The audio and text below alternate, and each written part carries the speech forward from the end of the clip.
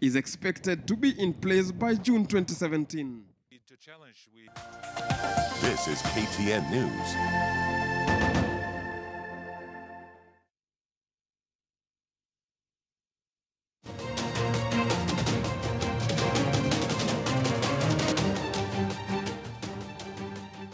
Check.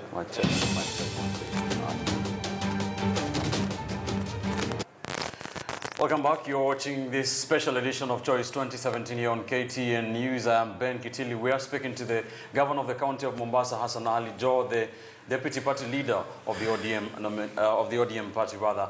We shall be speaking some politics, but I want us to talk about, for the next 10 minutes or so, talk about your performance as the County Governor of Mombasa.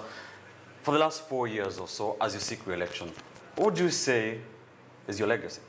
Well, first of all, our government here in Mombasa, when we went to election in 2013, we said we shall be a responsive government. And this, therefore, means we shall be looking at the demands and the needs of the people.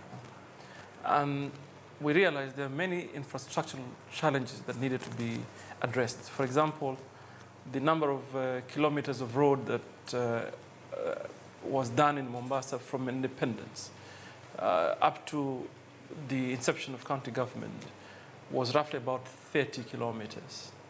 I mean urban standard roads, which is basically a road that has stormwater drain and in some areas street lights. So for us as county government, I can tell you today we are way over 55 kilometers of new road, and that comes with over 48 kilometers of stormwater drain.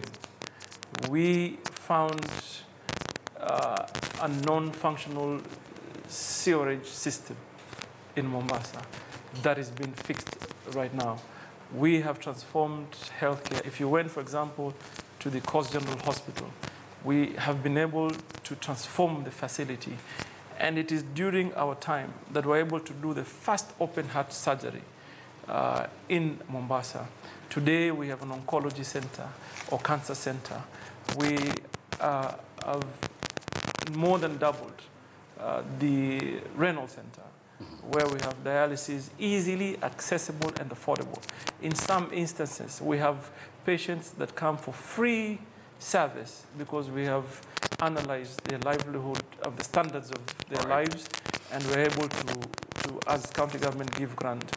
We are now hoping very soon we'll have the first kidney transplant undertaken in a public hospital in Mombasa under the county government. Today we have the largest ICU facility in the entire region in the county government of Mombasa's facility. And we have hired consultants that will be able to adequately and effectively. All right, let me pause you there. You've spoken about healthcare, sanitation, and infrastructure. There's a lot more I can tell you. Yes, I want us to focus on the sanitation. Much has been said about the garbage issue in the county of Mombasa. And you have been criticized, your government. Well, I can tell you, this is an engagement that we as county government have had over the period. And I can tell you, for any successful city, be it Singapore, be it Dubai or London, whatever you want to call a successful city, management of taka begins from the households. So we are sensitizing, slowly, we're sensitizing our people. They need to be able to manage waste from home so that we can create an efficient system of collecting and possibly, for now, moving to a landfill. But most importantly is to turn that into a viable economic venture for the people of Mombasa. Initially, we had wanted to do a recycling plant. The option on the table was waste to energy, but then the study that we undertook indicated that it was not viable. The tonnage was not adequate to run a facility, because to have a waste to energy, for example, facility requires an investment of 90 million euros to 100 million euros. So for it to be viable, they needed a specific number of tonnage that it produced. So for now, what is the way So what forward? we are going to do, what we have done, is that we have spoken to our neighboring counties. We are in partnership with Kilifi. We are hoping that we will do a joint venture I believe strongly the day we'll be able to turn garbage into value, it will help this entire nation a great deal. But also I want to tell you, this is a county that offers that service on collection from land rates and other levies. We don't charge for garbage collection because we want to, first of all, create an efficient system that will be able to manage waste from households to the point where it's supposed to be. But that said and done, I can tell you today, Ben, compare Mombasa 5 years ago and today, there is tremendous progress. All right. Speaking of 5 years ago, according to the Auditor General's report of 2014-2015 financial year, I mean, this is a problem that has been rampant across all the 47 counties, worse in others. Your county government spent 97% on recurrent expenditure. Well, first of all, and this is a very interesting conversation, my brother. Yes. First of all, define 13-14. We got into office... 14-15. No, it is 13-14. That is when we got into office. Yes, yes. We got into office, mid-fiscal year. And I want us to understand where we're coming from. Right. Mombasa happens to be the smallest county in the entire republic. And this is a conversation that I have raised all through, that look at our allocation. In that fiscal year, we were allocated 3.8 billion shillings, of which 700 plus was withheld because of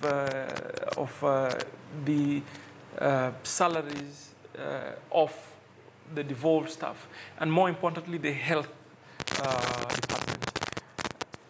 We inherited a huge workforce, a bloated workforce in the county of Mombasa. Remember, we were a city. So we came and took over close to 3,000, 2,000 plus to almost 3,000 employees of the municipal council. Many people would have said, manage the wage bill.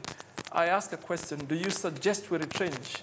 And if we do that, there is a cost implication. Are we able to do that? Are you telling me I deny the people salaries over the period simply because you want to redirect the money elsewhere? But the point is this. Yes, we had a challenge in the first year, but we have been able to transform that. We got in and we realized that we don't have adequate resources. What do we then do? We create systems, prudent management of resources. And we were able to move from collection of 1 billion shillings. Today, the last fiscal year, we are now at 3 billion shillings. And that is why we've been able to transform from that challenge of having very little resources for development to over 20% plus directed to development, right, which is the progress. And for me, focus. The revenue division formula has not been favorable to us. You explain why Nairobi, for example, the #1 city, has a allocation of 14 billion shillings, and we have 4 billion shillings. My neighboring county, Kilifi, has 8 billion shillings. Compare that with the 4 billion shillings that Mombasa gets. That is why I said in the earlier discussion, the only way for us to progress as a county is there has to be some sort of a retainer from the resources that are raised from here. And I was particularly interested in the port of Mombasa. Even though people misread what we were saying, we were never interested in managing the port. Even today, if you gave me the mandate to run the port, I said, no, give me resources. Right. Let us agree on how we will share the process of the port for the benefit of Mombasa. So there has been tremendous progress. And that is the point. Is the current over 20%, close to that. And our target this year... Is that good enough? No, it is not. And that's why I'm saying, by and large, you need to address the larger issue here, which is in the formula of revenue share. We are saying as Mombasa, the national government, and this is an issue I've been raising over the period, give us conditional grants, given the circumstance of Mombasa. It is a city. Our brothers and sisters from the neighboring counties do work in Mombasa and reside in other counties. That therefore means they have to get essential services. Right. If you went to Coast General today, I assure you, you will see patients from the entire Republic of Kenya that are funded by the allocation of Mombasa. So therefore, we are saying, as a county, We need more resources. It is important. You cannot develop without resources. All right. We have done our bit and we continue to do more. Our target this year is almost 5 billion shillings. We are hoping we will be able to move from 1,900,000,000 to 3 billion. Hopefully, we'll get to our target this year, 5 billion, and we will certainly direct a lot more into the development. Right. Even that said and done, right, I can tell you there's a lot more that has been achieved in Mombasa today. And as you ask for more funding for the county of Mombasa, and Yes. this has been asked of all the governors. No, Mombasa is a unique county. All right. I can tell you, we are an urban or a city county. You first of all cannot compare rural poverty to urban poverty. 100 shillings of Ganze will never be the same as 100 shillings of Mombasa. Fair enough. Certainly.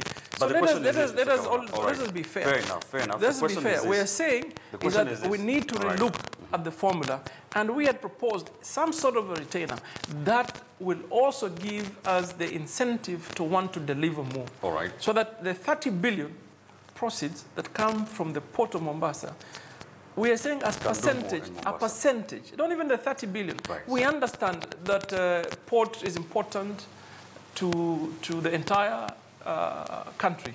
But we're saying out of the 30 billion, give us a small percentage. And we can even agree through the intergovernmental engagement on specific projects. All right. Basically, today the county of Mombasa is forced to even deal with infrastructures that support the port. That should have been really All right. national government funding. Here's a question. Yeah. And we would like to apologize for if you're having some issues with the audio, a bit of it. Just bear with us. We are trying to fix that. But, Mr. Governor, with what you've been given so far, 4 years or so, do you believe you've done the best with it in terms with of the managing? resources that we have been given? Certainly we have done a lot. A lot. I believe strongly we need to do a lot more, because the fundamental reason as to why Kenyans were yearning for the new dispensational order is to be able to make decisions and execute them. So in this sense, is that the people of Mombasa, and through public participation, when we got into office, first of all, I began by selling my manifesto. I told the people of Mombasa what I want to do for them. The next level is that when we decided to engage the people into coming up with a county integrated development plan, right, which is basically a 5-year plan, that is in the program. And unfortunately for us, we even had to develop a program-based budget because of the cash flow. All right. So I still insist that Mombasa needs more resources. And I'm not saying because we're being biased here. No. The point is that I want you to, from a very simple perspective. Right. My brother here, Governor 003, gets 9 billion. This year he got 9 point something billion, close to 10 billion. We are still at 5 billion. Compare that and compare the services that we'll be able to offer in Mombasa. Why do you so think because of the formula, and I have challenged the formula all through. The formula for us, for urban or city counties, does not work. It can't work. We are saying for us, with over 40 plus or 50 years post-independence, there has been urbanization trends growing throughout the period. That needed to be considered.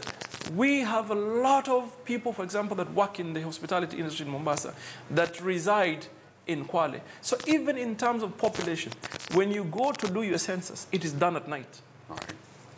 So you go and count people that reside in Kwale, but of course expect essential services that are given by a government in Mombasa. Where do we get the fund for it? That's why we are saying we need to relook generally at the formula.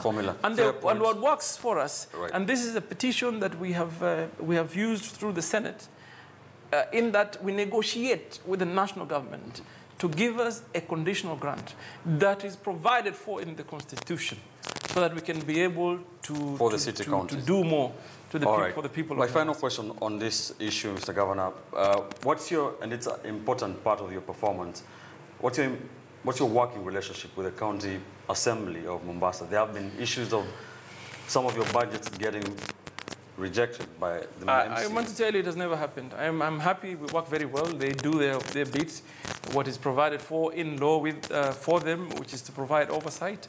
They have been very supportive. I have never had an instance where the budget or any of the engagements with the County Assembly has not been fruitful.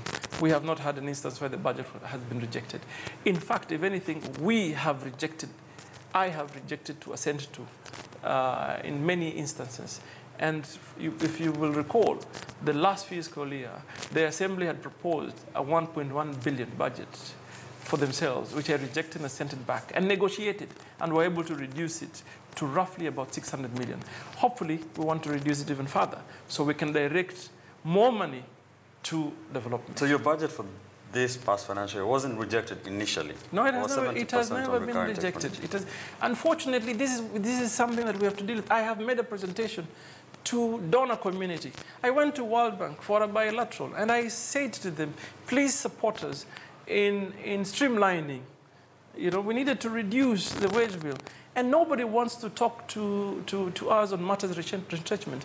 In a country such as this one, where there's a huge number of unemployed Kenyans, you will not talk about sending people home. I would certainly wouldn't want to even imagine that I'll be a governor that will want to sack people home. All right. We want to streamline, certainly, so we need to look at prudent management, efficiency in terms of service delivery, and performance. Right. Performance. Finally, Mr. Governor. Capacity of course, the staff. Yes.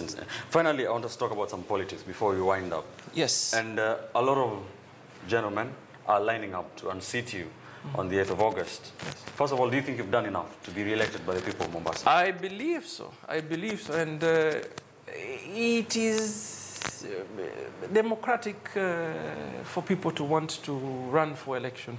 And that is why this country is rated highly in terms of level of maturity, in terms of democracy. And for me, it doesn't matter who wants to unseat me. I am an incumbent, and it is expected that someone would want to take this position. So for me, anybody who wants to run is more than welcome. I am focused on delivering for the people of Mombasa, and those people are the ones that matter in this process. Your presence on national politics has been big over the last few years. Do you think that focus on national politics as the ODM deputy party leader takes away your attention for the people? Well, of course I have to balance, and I can tell you I've never lost focus. I have never. I still have to do what, of course, I'm elected to do by the people of Mombasa. And I can tell you this country needs for all of us to come together to be able to bring in good governance. And the levels of corruption in this country under Jubilee cannot go unnoticed. We have to engage the nation about how expensive our lives have become, how hard our people have had to go through life, the suffering of Kenyans by and large. So for me, I cannot do it on my own. Right. Nobody can do this in isolation, and it requires for me to seek partnership outside Mombasa. And that is exactly what I'm doing. And furthermore, I am the deputy party leader to Raila Odinga. ODM, the most popular and the largest party, standalone in this country. So for me, matters national affect the day-to-day lives of the people of Mombasa. Because there are certain decisions that are made nationally and affect. In fact, by and large, major of those decisions that are made nationally affect the lives of the people that live here in Burukenge, in Kashani, in Meshomoroni, in Kwabulo, and many of these other places. A lot has been said about the position of the leader of the Coastal people, political kingpin, to use the cliche of the political people. Are you the Sultan of this region? Well, I have never called myself Sultan, first of all. Let me just be clear. And the point here is that I don't want to be called a political kingpin. That's not my interest. My interest is how do we bring the people of this region together so that we can have one voice that will better the lives of the people of this region, and so that we become a recognizable number in the national arena. So for me, it's to consolidate and galvanize the region to be able to partner with our brothers and sisters from other regions so that we can be in the map. And that is the point. So for me, it does not matter what position I hold, but what role I play in bringing the people together. Speaking about being the deputy party leader of the ODM party, one of the largest parties in Kenya. Of course, the largest party yes. in this country. The ODM nominations are underway. Yes. What's your take on the process so far? It has been chaotic in some of these places. Most notably, you know what surprises me, my brother, is that the focus has been on ODM. In fact, in 2013... But you're the only party that has carried out the nominations so far. In 2013, no, there are many other parties. In 2013, our opposition, our opponents, did not hold any nominations. We did. We are encouraging democracy. For example, you see incumbent governors. If somebody wanted to unseat me through ODM, I can tell you today, I would be preparing for nominations on Saturday. That's how democratic we are in ODM. And my point is that so far, we're doing fairly well. Of course, there are hiccups. We wouldn't have the resources like the IEBC would have to undertake a general election. Remember, it's almost a similar process. This is done countrywide.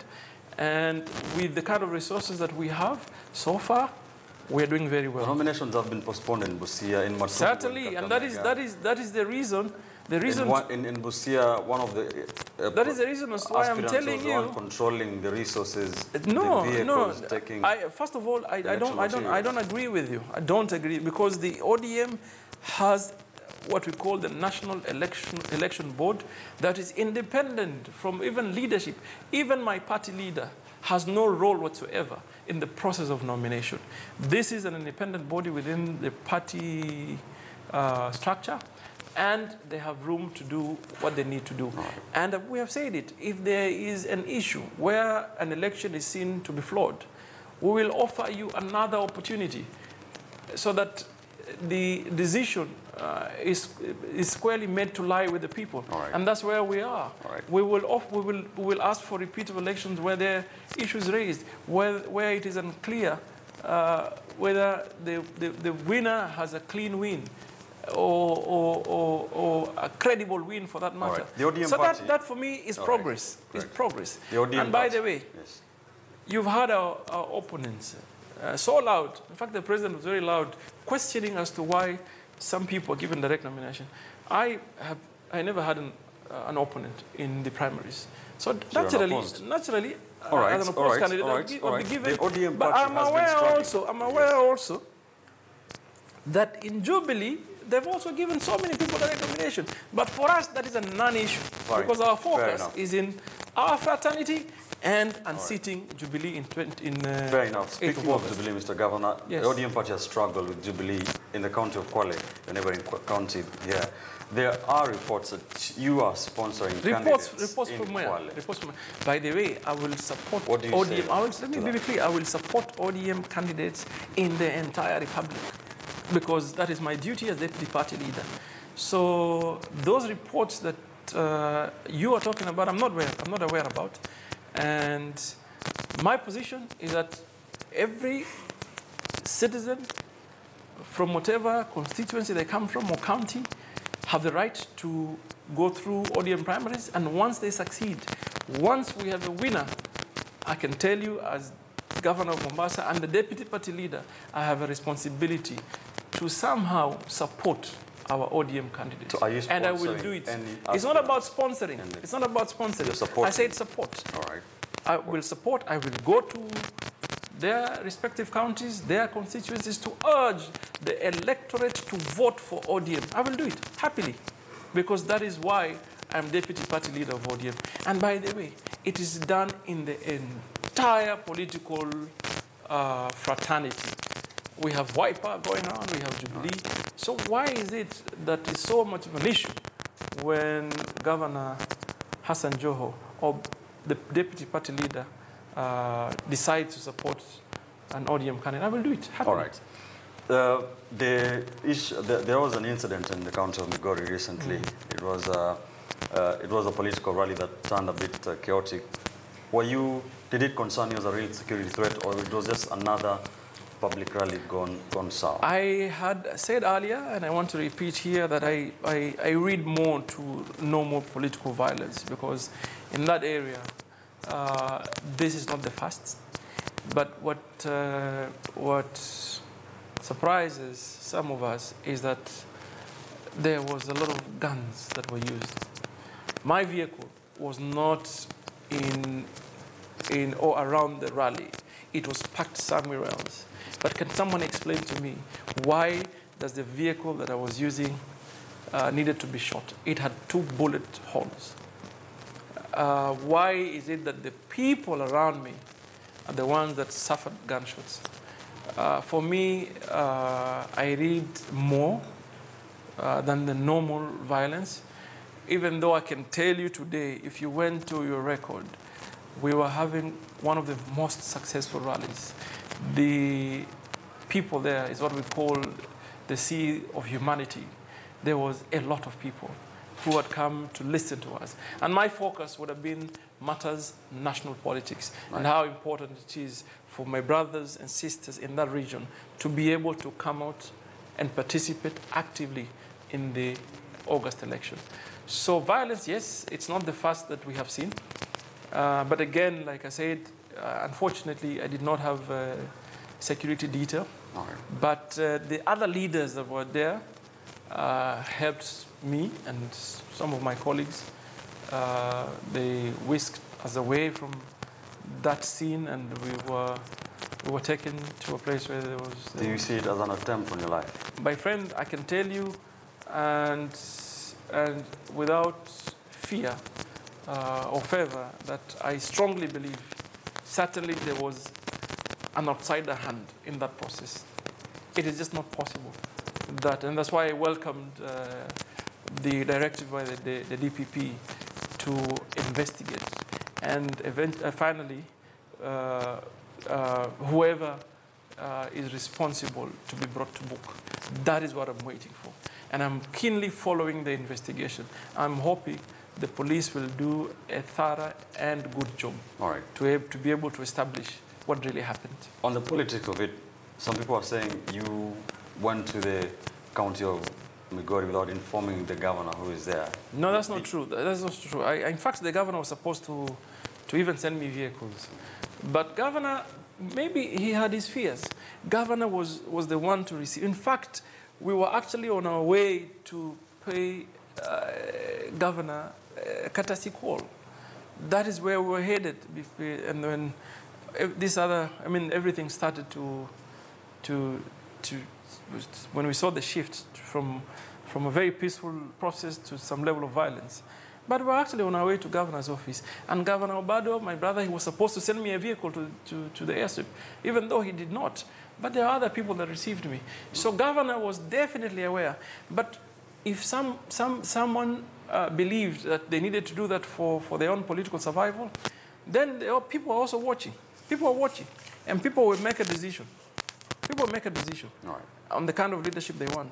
If someone thought that they politically would use that to gain mileage or to protect some perceived turf, then they will face the people at some point, and the people will make a decision. All right, finally, about your political future in the next few months. You're not worrying about nominations. What is your strategy? Are you working with the MP Fonyali, Hezron Awiti Bolo? You have been doing some work together. MP Fonyali, that brother of mine, is my opponent. So why would I work with my opponent? We're working largely in matters development, but he, of course, is running for governor seat, and I wish everybody well. All I have been advocating for is peaceful and respectful election. And we are leaders. We are the people with credible voice towards our wananchi. And for me, that is where I stand. I want to tell the people this process can be peaceful, this process can be respectful, we can ensure there's decorum, we would focus on matters that affect the lives. So basically, I'm talking about issue-driven politics and not personality. So I'm on my own in ODM, yes, but of course I have a large team I have a large team that works with me in the ODM party. We've spoken about the issues. I want us to wind out on the politics. There's parts, if you can call them that, with the Deputy President, William Ruto. There was a bit of exchange of words. It has reduced. Was that about 2022 politics? Well, inshallah, first of all, life is God-given. I'm praying very hard that God gives me life. I see 2022. And my brother, I believe strongly I am a Kenyan who enjoys equal rights like my brother William Ruto and every other Kenyan. So I've made my intentions clear that 2022, hopefully, inshallah, we will be able to run for the presidency of this country. And that is where I am. I will continue with my journey. It started earlier. I've made this decision, and I made the announcement earlier, is that our focus is to succeed in this election. We send Jubilee home, because Jubilee, they've made it clear, for any other Kenyan who is eyeing presidency, he needs to wait until 2032. I wouldn't want to wait until 2032. There is no way in the Constitution where it says that a term for presidency is 20 years. So I'm going, inshallah, to run for the presidency in 2022. And I will be talking to Kenyans. I will tell the Kenyans between my leadership and the difference of that are certainly going to be our opponents at that time. So my intentions are clear. And hopefully, if God gives us life, we shall be there, inshallah. What is your plan towards that? Well, is to, first of all, like I said, bring our people together. And I want to urge Kenyans that presidency is not meant to be for certain class of people or communities. Anybody who has the capacity and the ability to guide this country to prosperity and inclusiveness by and large, and run away from tribal arrangements and tribal politics, has the right to want to run. And that is why I offer myself, inshallah, when we succeed in 2017. And I'm really, really optimistic. The people of Mombasa have been very good. And I'm praying that we hold together so that we produce the first president from the coastal region in 2022. Thank you, sir. Thank you very much. All the best. Thank you for visiting us, and I'm hoping that you spend all your money in Mombasa. That's a good so thing. So that you can boost our economy up to some point. Thank you, Mr. Thank you, my brother. Thank you so much. Thank you. I've been talking to Hassan Joho, the governor of the county of Mombasa, Governor 001, the deputy party leader of the ODM party, of course, on different matters, the performance of his county government, his political plans, some of the issues that he has been talking about and being involved in for the last few months or so for the people of the county of Mombasa. Many thanks for joining us. Of course, keep the conversation ongoing online on #Joho on KTN News. We shall be sampling, we shall be taking a look at that and keeping that conversation ongoing. Thank you so much. This has been a special edition of Choice 2017 on KTN News. We are here in the county of Mombasa to cover the